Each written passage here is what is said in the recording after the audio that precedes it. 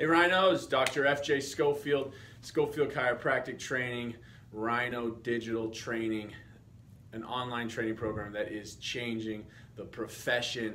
We have people doubling and tripling their practices, their new patients, their collections, their volume off our online program. I want to share you this, the Rhino Consultation. This was typically something I would only go through in depth with our members only, but we're going to send it out there, so hopefully it helps you. This is the key. Getting the new patients, getting your marketing dialed in, and then doing your first, second visit, the consult and the ROF properly. Then you got to fix them, but at least that gives you the opportunity and the time to set up the care plan so you can fix them. And the consult and the ROF are so important. This is what allowed me to grow from nothing, opening my doors to 200 patients visits a week in 14 weeks, and continuing to grow after that. And I wasn't, just seeing a bunch of people for free. This was running a for-profit business, and so it's so important to know how to do this. And this is where you start building the relationship. So if you've done a lot of other programs, take a shower, get the slime off of you. This is going to be totally ethical. You don't have to give away your integrity and your sincerity and your honor and have a successful practice. You can do it the right way by building relationships, by caring, by getting interested in your people, by being totally transparent, by delivering amazing results. And so you don't have to sacrifice who you are. You can still go home, look in the mirror, and feel good about what you're doing. No fear, no manipulation, just mastering psychology and mastering the skills of communication. So that's what this is all about. Let's get into it. The consult is so important. So 7 steps. It used to be 6, but you're getting a bonus step. So again, it's one of the most important visits in your office. This is where you start building the relationship. You want to create relationships. Okay? If you get a relationship and you get results, you're going to have a booming practice. Okay? So, and that's where you don't have, then you won't have to screen every weekend after you've been in practice 10, 15, 20 years. You're going to have a lot of referrals, a lot of reacts, and that nice steady foundation because you've built these relationships. And it starts at the consultation, okay? And if it's done well, people are going to want to do business with you, okay? That's what creating that relationship is all about. So, what are we going to do? This is the process I've created. Show appreciation, state the purpose of the visit, build rapport, find the objection, find the limitation, dig for chronicity, and then the bonus 7th step. We'll go over that at the end. So, one huge mistake is doctors talk the whole time. The consult is about asking questions and listening. You're doing a reconnaissance, a recce, as my father likes to say. So you're going in and you're figuring out, where is this person's understanding of their body? Where is this person's understanding of chiropractic? What do they really want? What are their goals? How is this affecting their quality of life? And now you can use those goals, that understanding, to build the motivation so they commit to care and they follow through with care. All right, because it takes time lots of times to get those results. Again, tendency is to overtalk. That's why having this structure, I'm very unscripted, okay, but I have a outline that I want to hit every visit when I do my consultations and reported findings. But if you're going to delegate it to people, you've got to have it scripted, okay? And the key is you want to be scripted without sounding scripted. So you don't want to think about what you have to say. You want to be thinking about what the person is saying. You want to be totally focused on that human being in front of you that's put their trust in you. Okay, and they've come into your office and you have an opportunity to change their life and have a real impact on them. And then you do that with people over and over again, and now you have an impact on your community. And this is real, guys, really changing people's life. And then, of course, the reward for that is a massively successful practice and, a great life. Okay, so show appreciation. This can be done beginning, middle, end. It doesn't matter. My father liked to do it all right away. Dr. John Murray, who I interned with, he would usually do it at the end. But you just thank them. Appreciate you choosing our office. It really means a lot to me. That's all you got to say. I know there's a lot of chiropractors around. Really appreciate you choosing us. That's it. Okay? But it means everything. You got to look people in the eye. You got to shake with authority, with strength, conveying your authority. Look them in the eye and have a true conversation with this person. Okay? It's common sense, but with technology now, it's happening less and less and less. State the purpose of the visit. So what's going to be done? Are you adjusting or are you not adjusting? What are you doing? We're going to do a consultation. What else are you going to do? You're going to do examination. You're going to take x-rays. All right, then I'm going to analyze the x-rays. I'll have you come back and I'll go over those with you at the report, and then we'll get you adjusted at that time. So let them know up front what's going to be done. Okay, and if you get that person who's dying, like, all right, well, I'm going to analyze them. Can you hang out for an hour, and then I'll get, I can do the report and get you adjusted, or can you come back later today? If that person's really in bad shape. Now, if someone's coming through town and they're only going to be here, today, lots of times we'll do the x-rays, and we'll have them in the office for like an hour or two, do the x-rays, analyze them, get them adjusted. Lots of times print the x-rays on a DVD or something, print them, copy them on a DVD, and give them to them so they have that, okay? And so I have to hear these people, I won't do that. Come on, man, have a heart. Don't let your procedures kill your humanity. You want to, again, care about these people, do what's best for them in the frame of taking great care. So I always analyze their x-rays. I'm not adjusting. Taking x-rays isn't a business practice in my office. We really take x-rays to analyze them, to figure out how the subluxation, the misalignment, where it's at, and how we're going to fix it. So we have to analyze those. All right, and if they want to just get cracked real quick, there's 17 other people in our little town that can do that, and that's okay. All right, and having the strength to let a few of those people go. Right, I just want to get cracked. I don't need those extra. We don't do that. I don't think our process is going to be the best fit, and I think maybe check out this or that office, and they can take care of you. Professional, courteous, and allowing that person to find their better fit, and everybody wins. And it's having that strength to let a few go to then build that foundation of quality patients that want what you do. And that's how you create a really strong practice. Build rapport. This is done throughout. You want to create that connection. And the biggest thing is just get interested, right? Ask questions and actively listen. Where is this person from? What's their job? What are their hobbies? What do they do?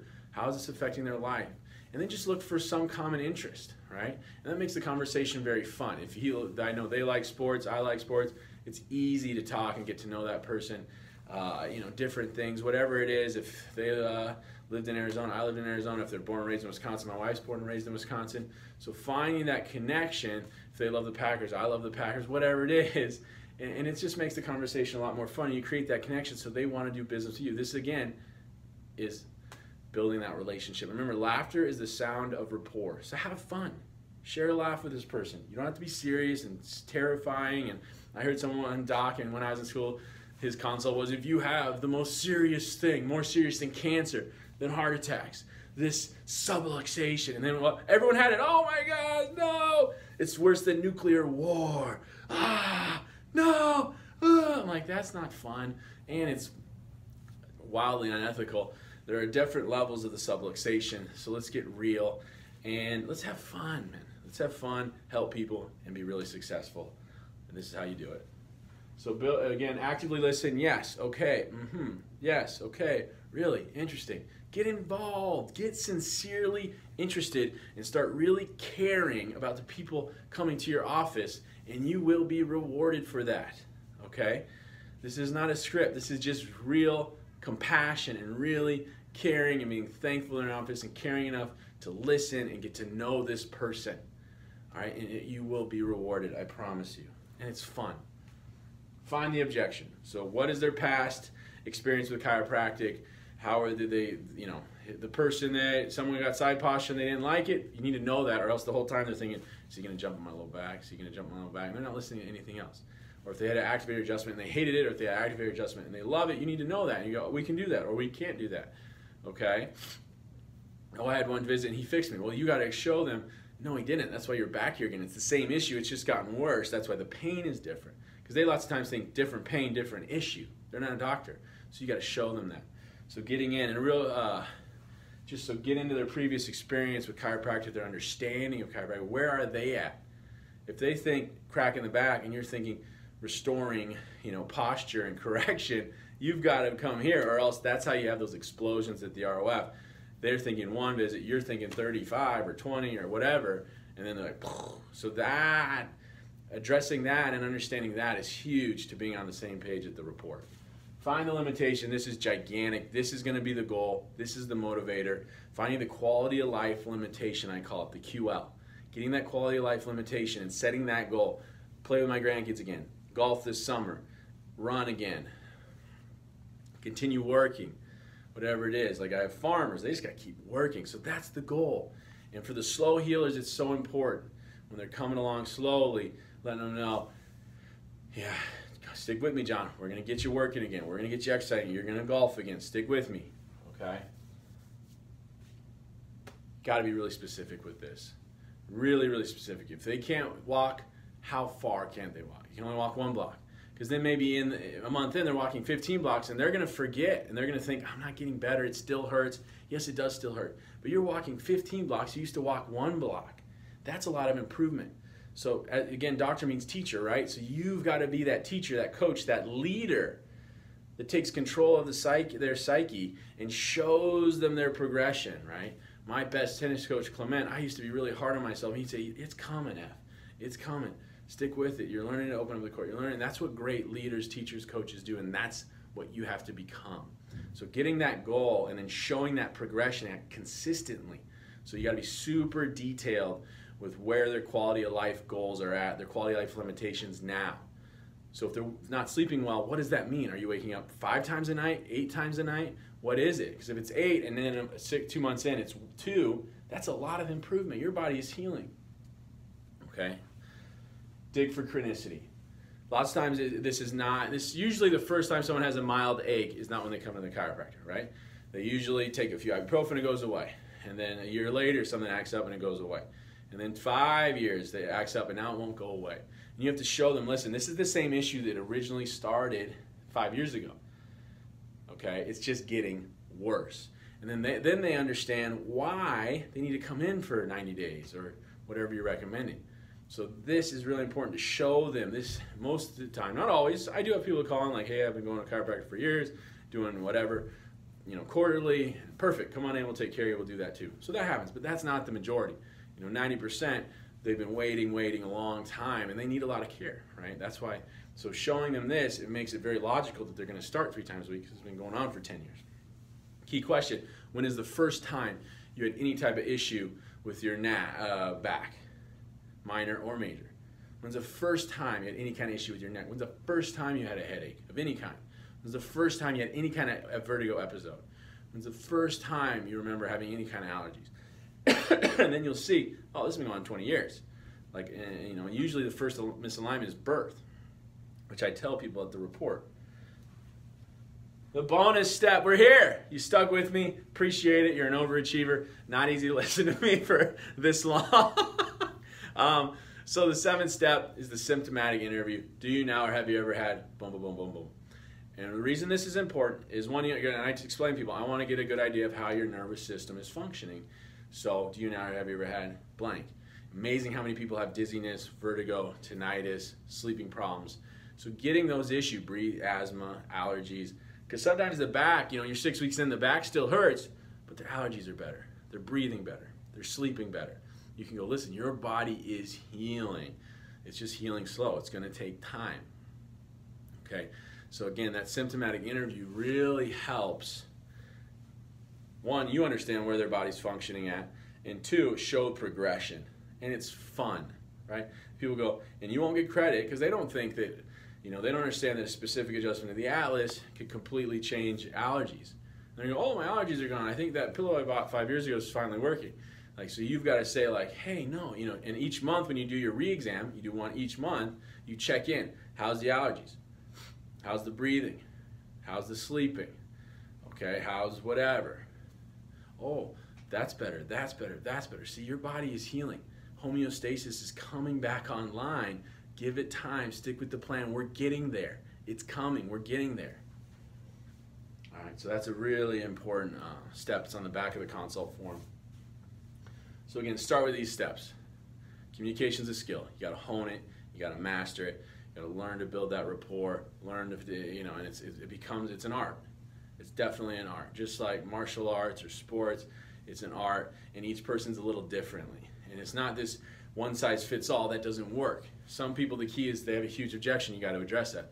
Other people, it's really showing them, hey, this is a chronic issue, and then they'll stick with it. Other people, it's finding that goal, and then they're going to commit and stick with it.